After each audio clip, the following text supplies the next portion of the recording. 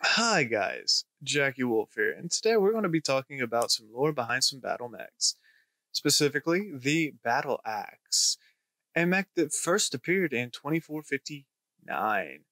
This particular battle mech is a very interesting design. It was designed for storming fortifications and for heavy fire support on the front line. It is, for all intents and purposes, a Daka mech.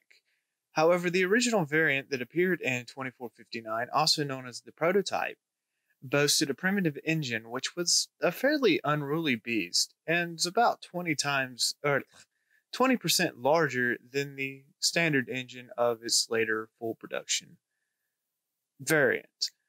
It is also about 25% less efficient.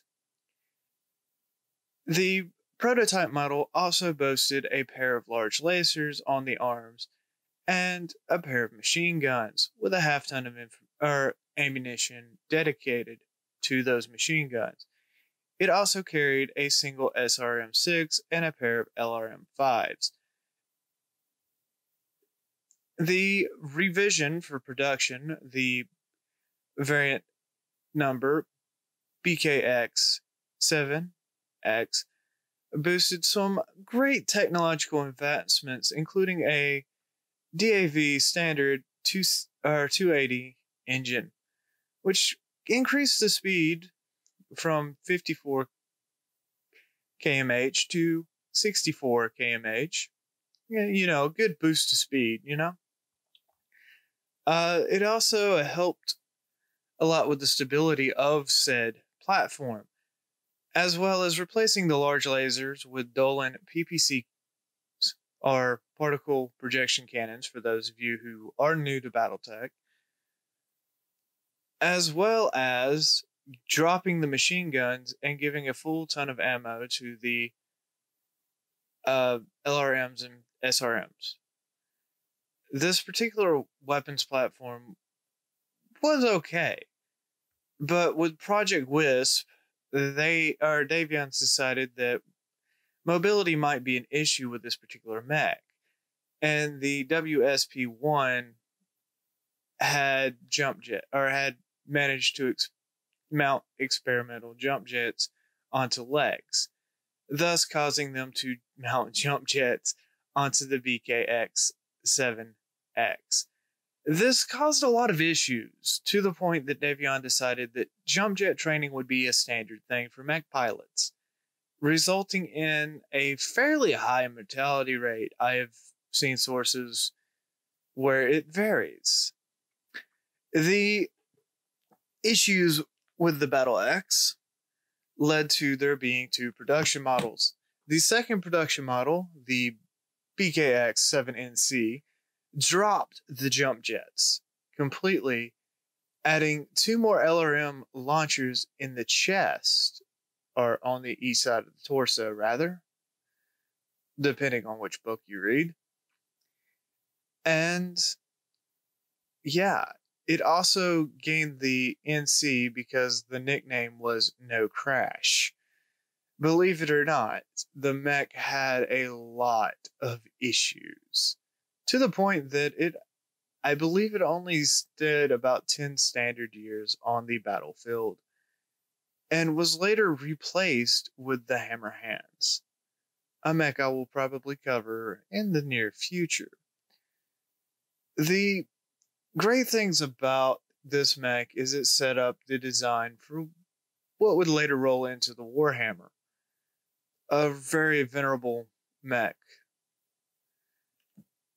Most, if not all, battle axes were lost during an accident, were considered lost by an accident during the Second Secession War on Robinson. The Battleaxe will live on in legends and myths up until the revision that was launched in 3070 by Akinor Industries.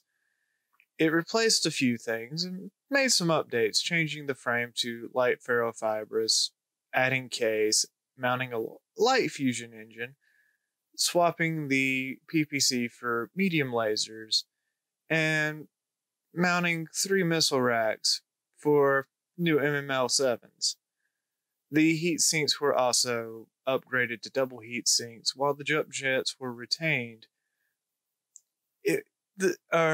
And adding a C3 slave unit.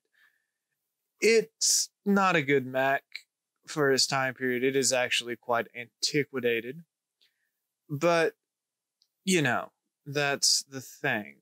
Now, some of those issues with the Battleaxe is the fact that it has the following quirks. It is very difficult to maintain.